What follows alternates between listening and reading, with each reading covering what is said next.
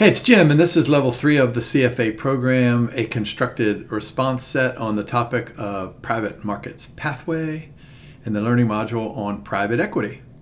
The CFA Institute is very quick to point out in this learning module that of all of the private market investments, private equity makes up the overwhelming majority. So that sounds like a clear signal to me that you ought to be prepared for a handful of cases in this area. Notice the key action word in this learning outcome statement is calculate. We're going to do a bunch of calculations in here.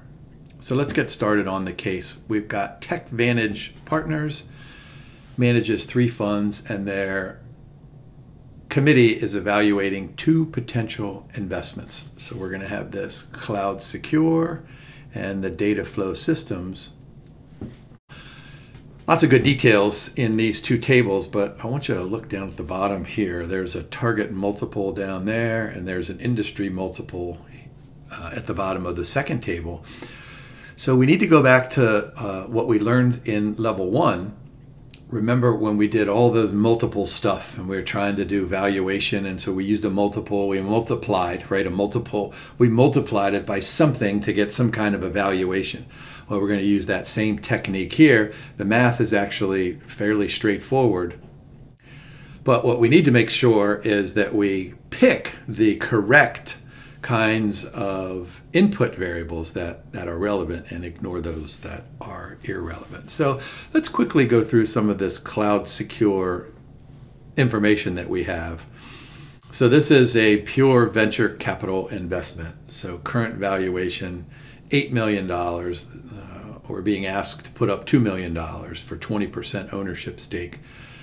$1 million in revenue. And here's the key thing. So 100% annually for 3 years, then 50% afterwards.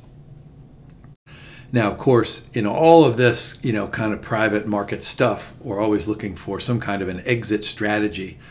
So we're probably going to have to use some regular old time value of money stuff with those 2 growth rates. So profitability, 15% at the exit, 5 years. So this is going to be a strategic sale. And there's the multiple down at the bottom, 10 times. So we're going to have to multiply that somewhere in one of these calculations.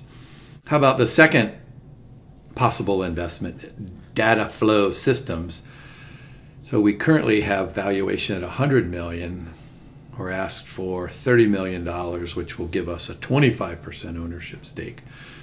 There's our current profitability, growth projections. Now this is important here, current debt. So there's $10 million there, timeline of 4 years, and then there's another multiple, 12 times. And then we have a third possibility as well.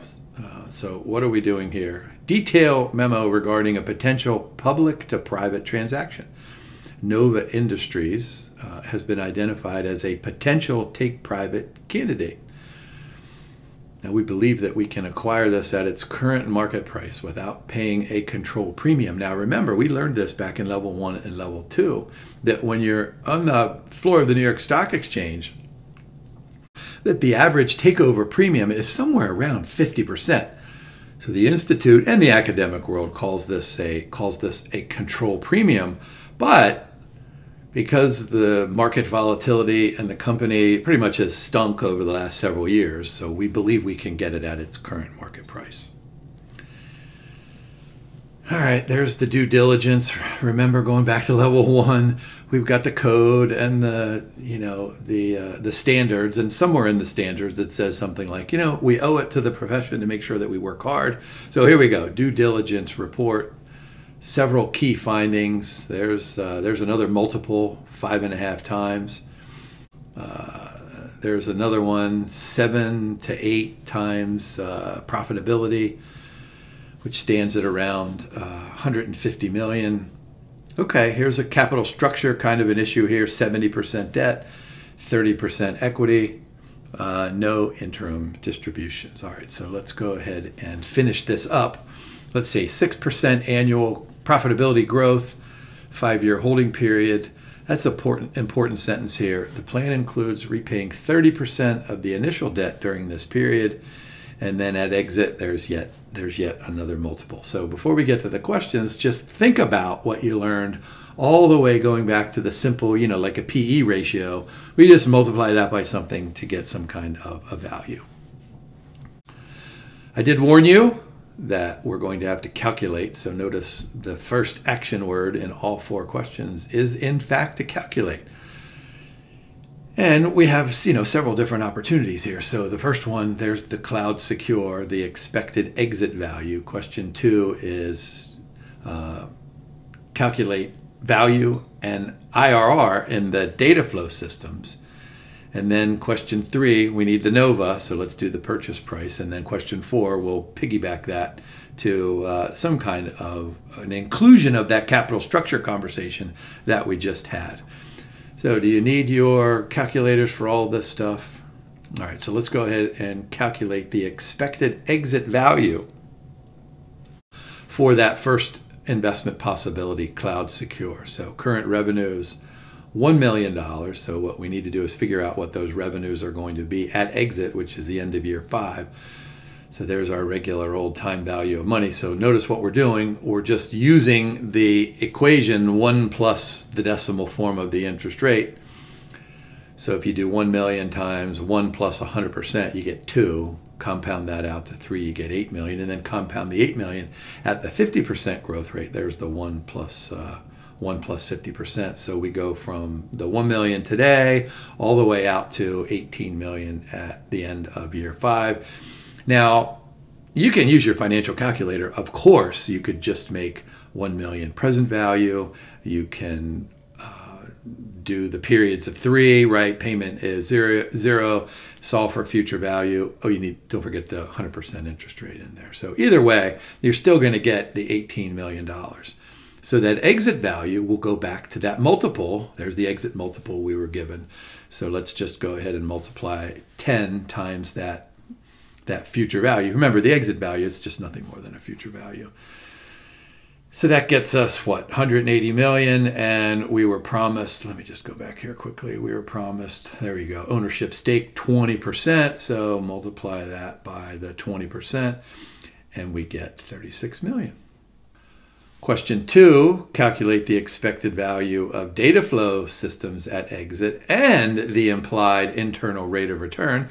That's going to be a fun one. So let's just do some time value of money stuff. Notice we have 1 plus the growth rate there. We were given that in that second table.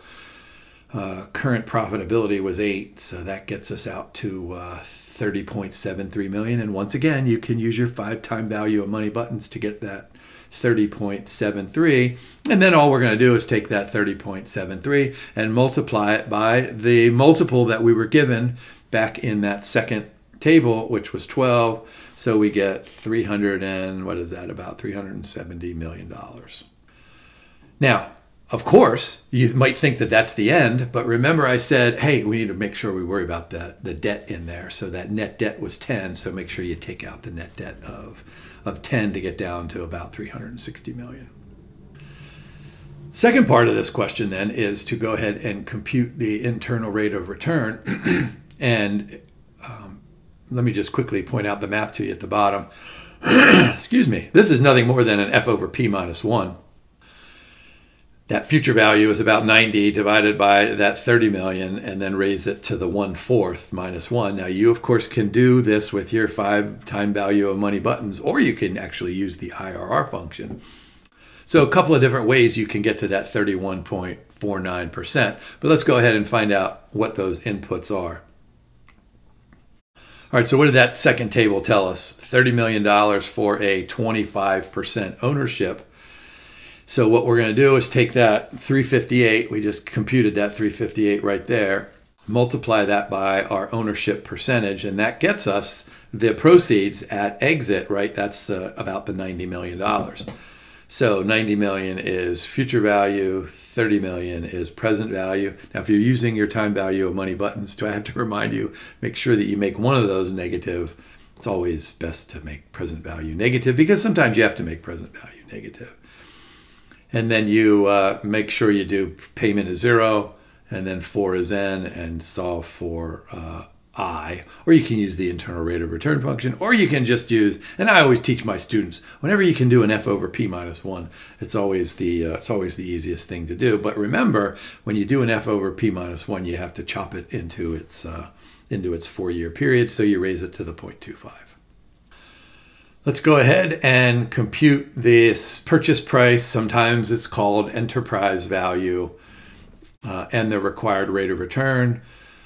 We're given this current profitability of 150 million. We're given that multiple, so all we need to do is take the 150 times the 5.5. That gets us 825, and then we need to chop it, right? So this is again what I said earlier about capital structure and the need to make certain that you're worried about what goes on at the top right of the balance sheet.